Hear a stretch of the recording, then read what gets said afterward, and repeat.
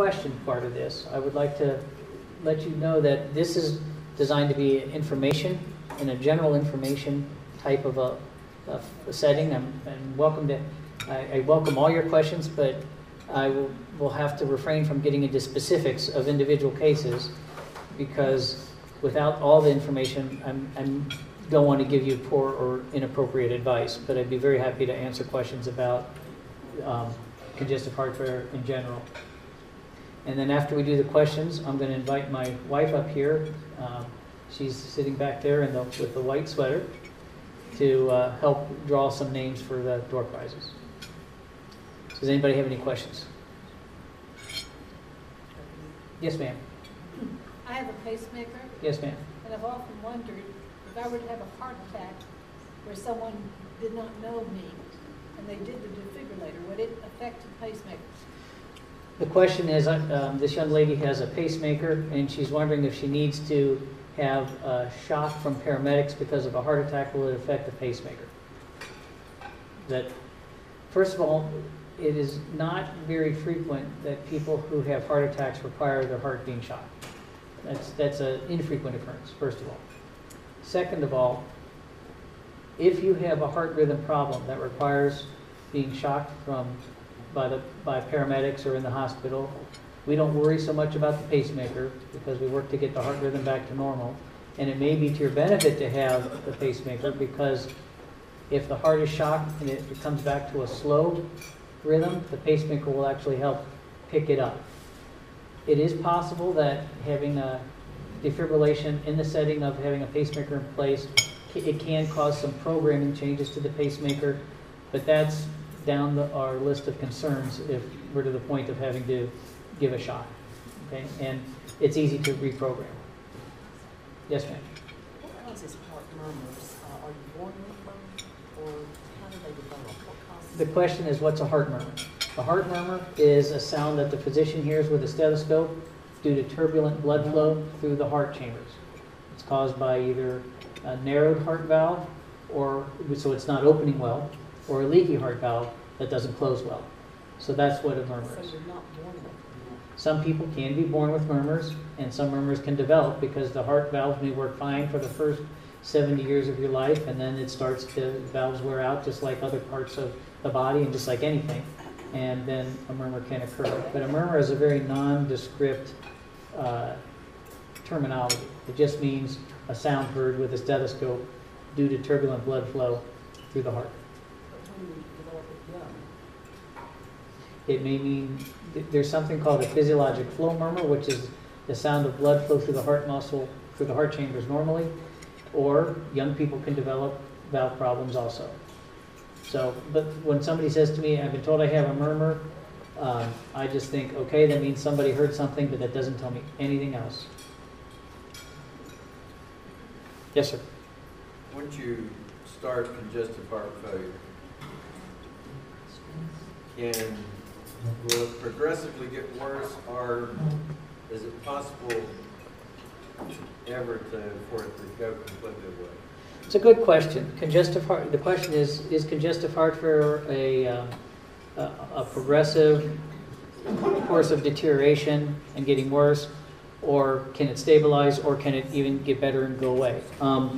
It depends on the cause of congestive heart failure. There are so many different causes of congestive heart failure. In some instances, it may be a progressive downhill course. With the medicines and devices that we have nowadays, it is impressive how we're able to help people gain stability and be well compensated. When I started doing cardiology 20 years ago, people that we would have said had a 50% chance of being alive in 2 years because of weak heart muscle are living now 10, 12, 15 years. So just the advances in 1 or 2 decades have been absolutely incredible. Some congestive heart failure, some of the reasons for congestive heart failure can be reversed, such as doing the bypass or valve surgery. If the fluid buildup and the inefficiency of the heart pump is due to the heart muscle being starved for oxygen and blood, and you restore the blood flow by the bypass, and the heart muscle gets stronger, congestive heart failure may no longer be an issue unless the bypass has developed problems. Same thing with a valve. If the problem is due to a valve not allowing the heart to function efficiently by improving the valve function by either repairing or replacing the valve. The heart works more efficiently, and you don't have the fluid buildup. Congestive heart failure also can be a temporary thing in response to stresses placed upon the heart in the setting of infection or a heart attack, or maybe a situational thing where people will sit down and have 2 bowls of homemade chicken noodle soup, which has more salt in it than you can shake a stick at. And if you avoid those type of situations, you may not have it come back. Okay? So it depends on it's a good question, but I can't answer that for you specifically because it depends on why it developed the first time. Okay? Oh, yes, ma'am. If someone has a congenital heart murmur, are they then more prone to congestive heart failure? I'm not sure what a congenital heart murmur means. They had it when they were born. As we said before, heart murmur just refers to some a sound of the blood flow being turbulent through the heart chambers.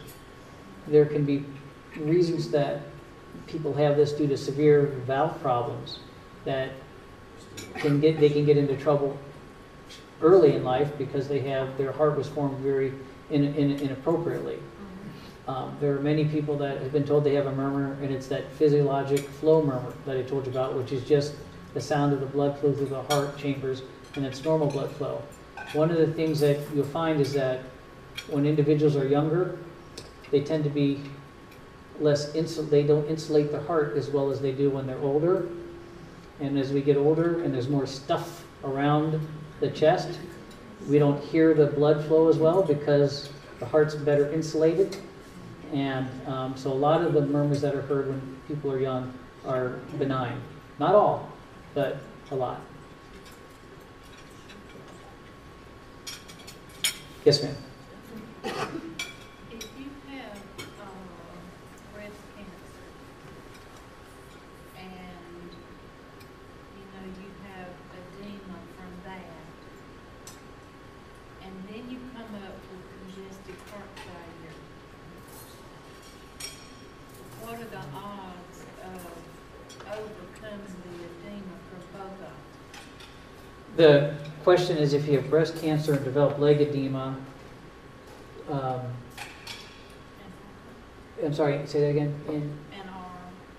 An arm. An arm edema.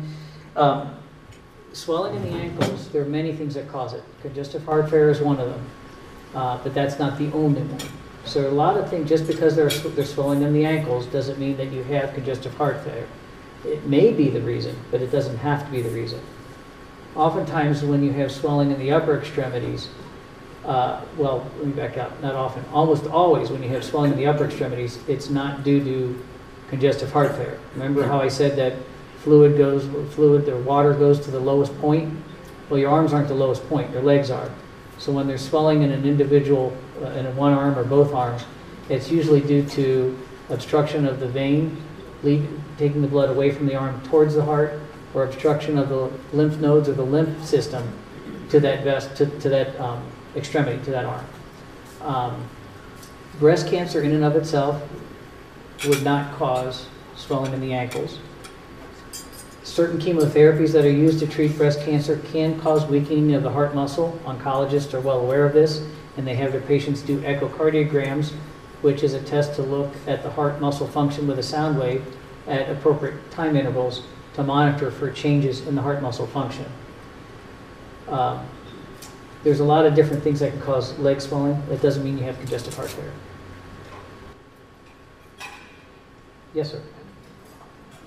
Is pneumonia a factor in congestive heart failure? The question is pneumonia a factor in congestive heart failure? Pneumonia in and of itself is, what that means is it's a infection in the lung tissue, and that does tend to remove some lung tissue from being able to exchange oxygen, and people can feel short of breath from that. The stress on the body of the pneumonia can lead to congestive heart failure because the pneumonia or the stress of the body of the pneumonia is requiring the heart to pump blood more vigorously throughout the body, and there can be some fluid buildup because the heart's being asked to do more than it's capable of doing. The pneumonia, you can have pneumonia without congestive heart failure. You can have congestive heart failure without pneumonia. And they sometimes will go together in people who have some weakening of the heart muscle function or are somewhat marginal to begin with. And then the pneumonia tips the scales, okay? And when the pneumonia is treated and the congestive heart failure is treated, if the pneumonia, once the pneumonia goes away, is well treated, the congestive heart failure, the CHF, will likewise stay well compensated. So they can come together. Dr. Hazen, for a younger person, middle-aged guy, 47 years old, what are some things I can do at this age that would help me avoid congestive heart failure down the road? The question is, what can you do to avoid congestive heart failure? It's always good to have a plant in the audience, isn't it?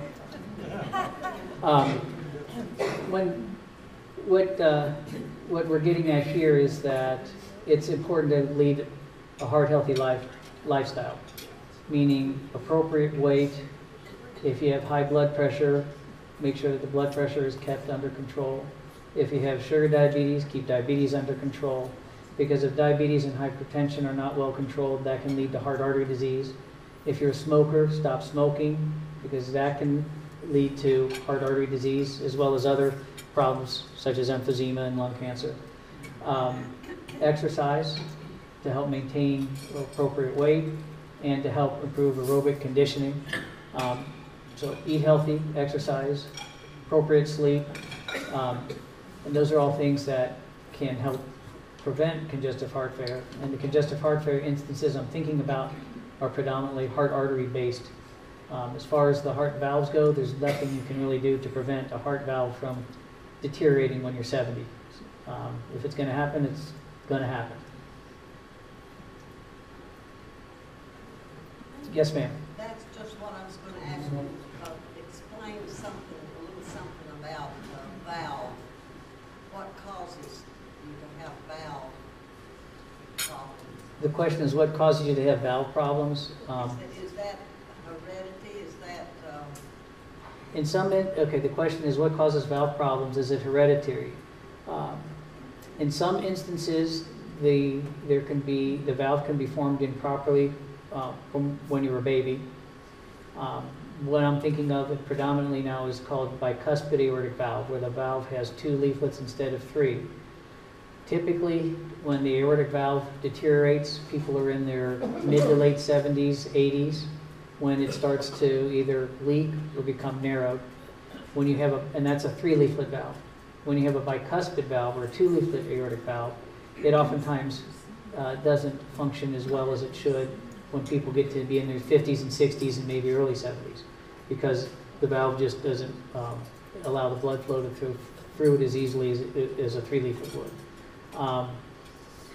The most common reason for heart valve malfunction is just wear and tear, but there can be other things such as an infection on the heart valve, or a heart attack can lead to dilation of the heart chamber, which then makes the valve not work as well. If you think about it, the valve leaflets, when the valve opens, it slams shut. If the heart is dilated, it's like the frame of a door is too big, so when you try to close the door, it doesn't fit into the frame properly, so blood can leak around it. So one of the repairs, remember I mentioned valve repair numerous times, one of the things that the surgeons will do is they'll put a ring around the heart valve, and instead of it being this big around, it's shrunk to this big around, so the leaflets can meet each other instead of being stretched and not meeting each other. The most common reasons for the heart valves to fail is just maturity. Does the mitral valve and the aortic valve, which one would be the most dangerous to if you didn't have it replaced?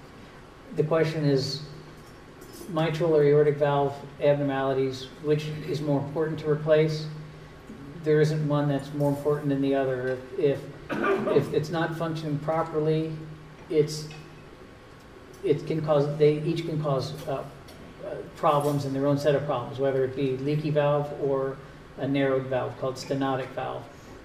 The one exception to that is aortic valve leakiness, or it's called aortic regurgitation. That is a valve problem that's very well tolerated for a long period of time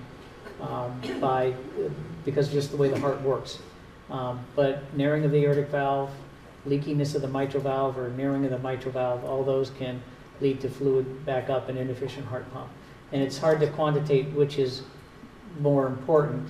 If it's not working properly, depending on the degree that it's not working properly, will have the amount of effect on the heart's function. Yes, sir. I'm sorry, I came in late and might have missed it. How sudden does this come on? Weeks, or take weeks, or months, or years to develop? The question is, how quickly can the symptoms arrive or come on? And you didn't miss it. I didn't say that. It can be either. Many times people can be just hovering close to congestive heart failure, but not symptomatic with it, and then it just takes a little bit to push them over the edge, so it seems like the symptoms come on quickly, but it's because they don't have the reserves to tolerate, and that goes along with your friend's question about the pneumonia.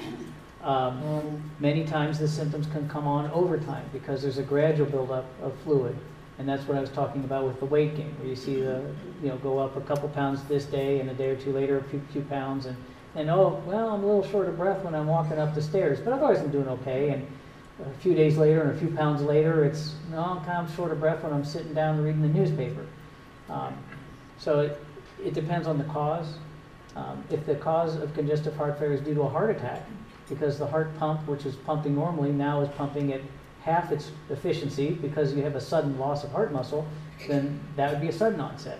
So again, it's very difficult to say, okay, this is the way it is for sure every time. It depends on the underlying reasons.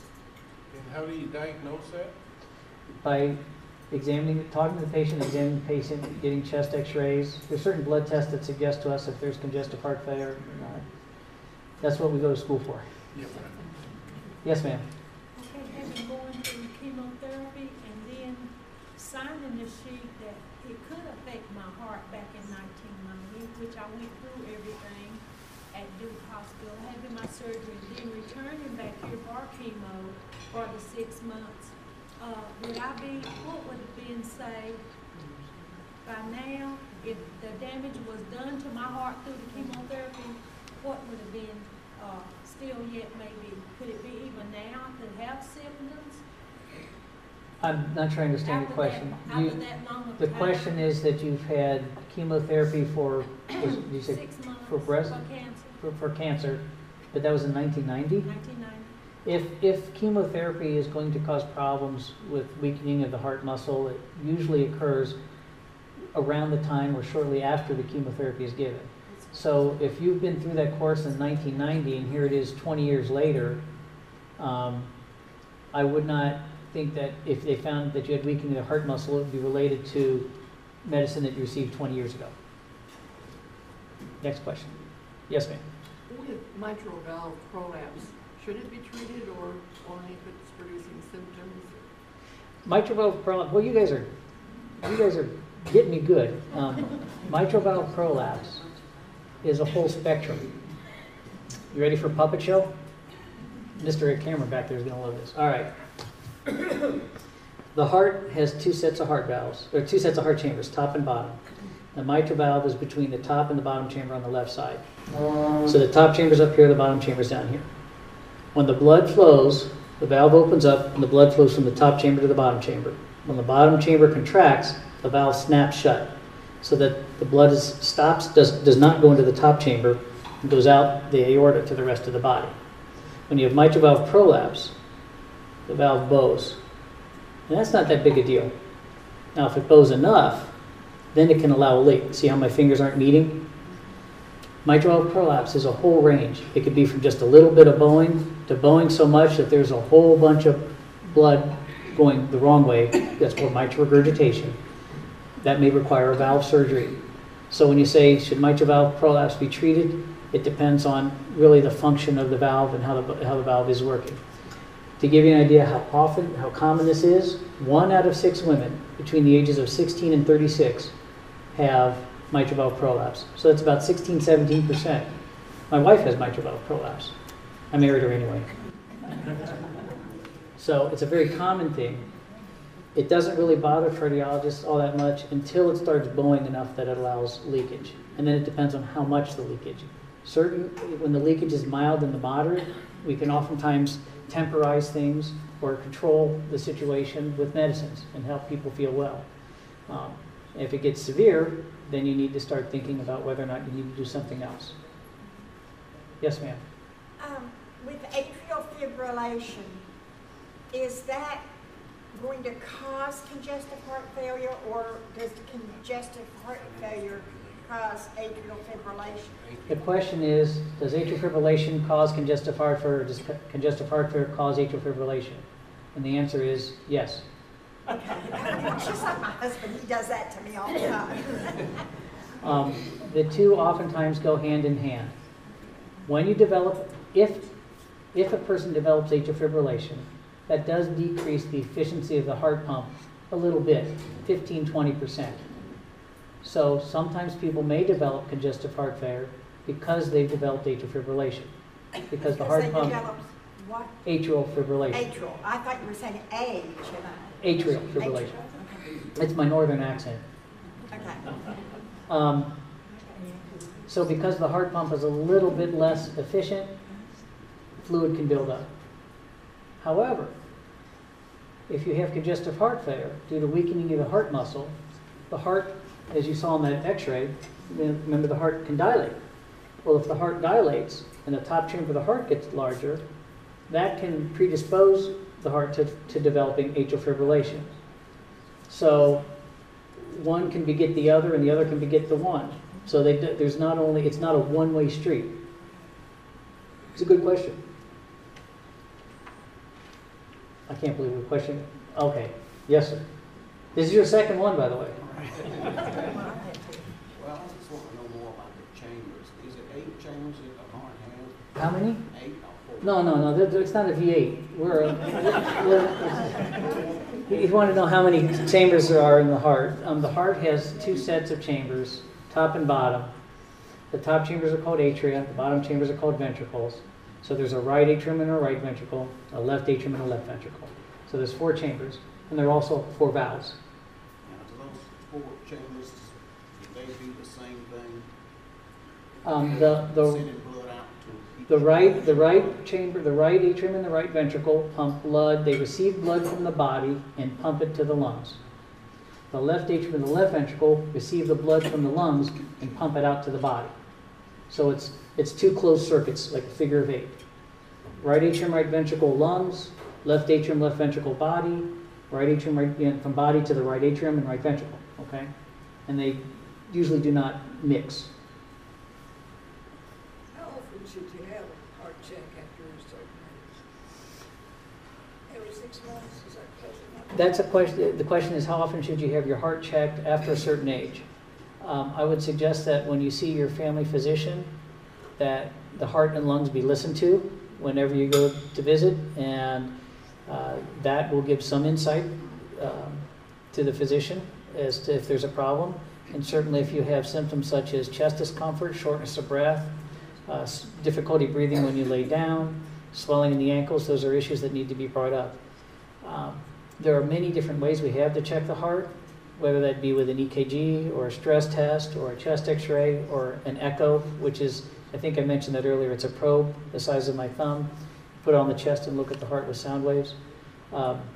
Your physician can determine how often and when those should be employed, and a lot of that's based upon what you have said your symptoms are to your physician and what they see when they examine you. Uh-oh, another planted question. It's really not a planted question, but just in case people don't know about Sanger and about this group that you're a part of, can you tell the people just very broad strokes what Sanger is and the kinds of quality positions you guys have? Because it's pretty amazing. We're getting off the topic of congestive heart failure. Sorry, maybe I should not do that. That's okay, that's fine. And so I've been asked to discuss the Sanger Clinic. It's actually, the name is Sanger Heart and Vascular Institute. So you may see SHVI, and that's why I bring that up. It's a group of about 90 or so cardiologists, cardiothoracic surgeons, and vascular surgeons that all work together. They're based in Charlotte, out of CMC, Carolina Medical Center, but they also have outreach clinics, such as here in Morganton. And here we have Dr. Anthony Bracken, Dr. Fernando de la Serna, and now me. I'm the new kid on the block. Even though I've been doing cardiology for 25 years, I've only been here for 2 to 3 months. The quality of the care that is available to you in this town is absolutely outstanding.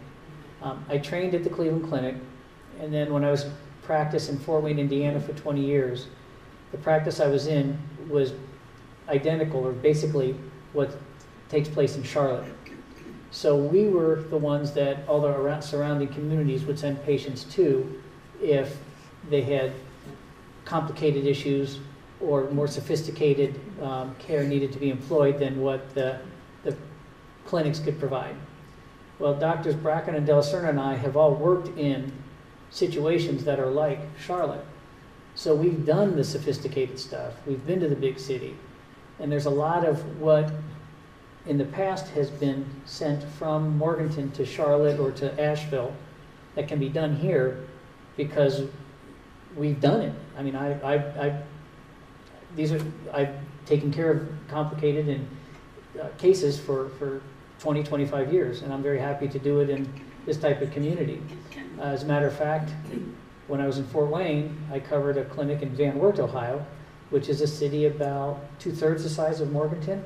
So I would go out there once or twice a week, and we would send people back to Fort Wayne. So I was very familiar and comfortable with practicing medicine in a community this size, and I like the ability to bring top-notch and sophisticated cardiology care to a city this size. And it's not just cardiology. I'd just like to put in a plug for some of my physician colleagues, some of whom I know and some of whom I don't know very well yet. But the quality of the medical care here in Morganton is surprisingly sophisticated and good for a city its size, and I think a lot of that is due to how beautiful the area is and how nice the people are. And it's drawn in physicians that have worked in the busier, high-paced, high-pressure places that you read about, such as Duke. Somebody mentioned Duke. You did. So a lot of the care that is available in those type of settings is available here now, but I think with a lot more of a friendly and down-home type of atmosphere, which I think is kind of exciting, personally. Don't leave out Valdez. When I say Morganton, I consider it. When okay. We're not Morganton. Blue. I'm sorry. I didn't see that brick wall when I was driving down 40. So. Just say Burke County. Burke County. See, I got somebody else here on my side. Yeah, I see. And he's my plant, too. Okay, if there aren't any other questions, I'm going to invite my wife up here, and we'll try to call a few names out. Thank you.